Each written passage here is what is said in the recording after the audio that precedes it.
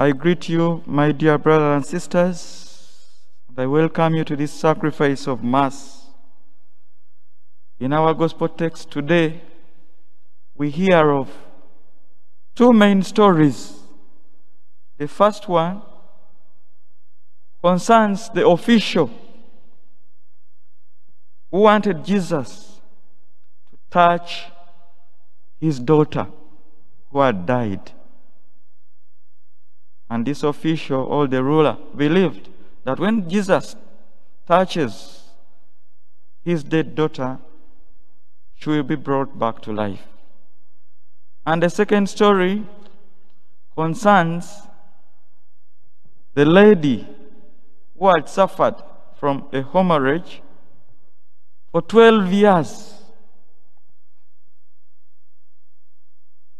But this is a different story.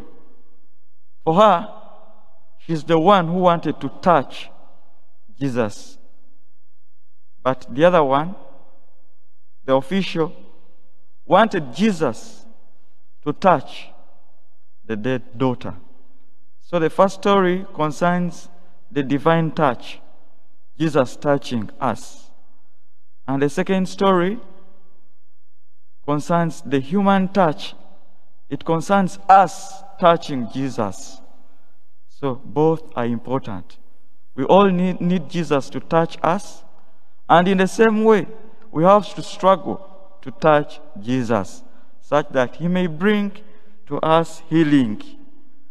These two stories have so many lessons to teach us. The first lesson is from the story of the official or the ruler. It gives us an example of an intercessory prayer. The official acted as an intercessor for the daughter who had died.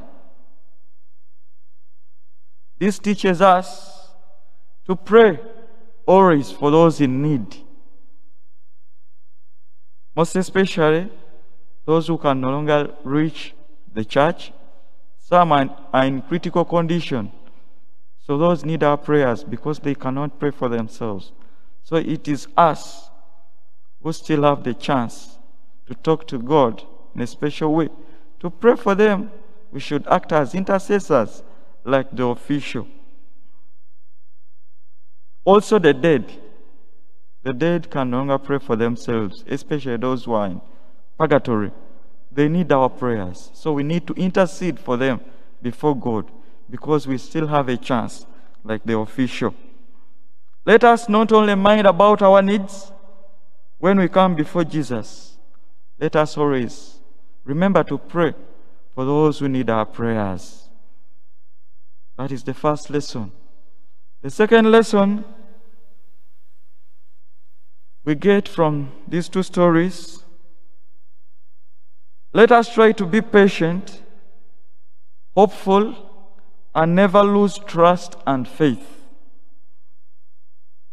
No matter the situation we are going through, let us be patient, let us be hopeful, let us never lose faith and trust in God.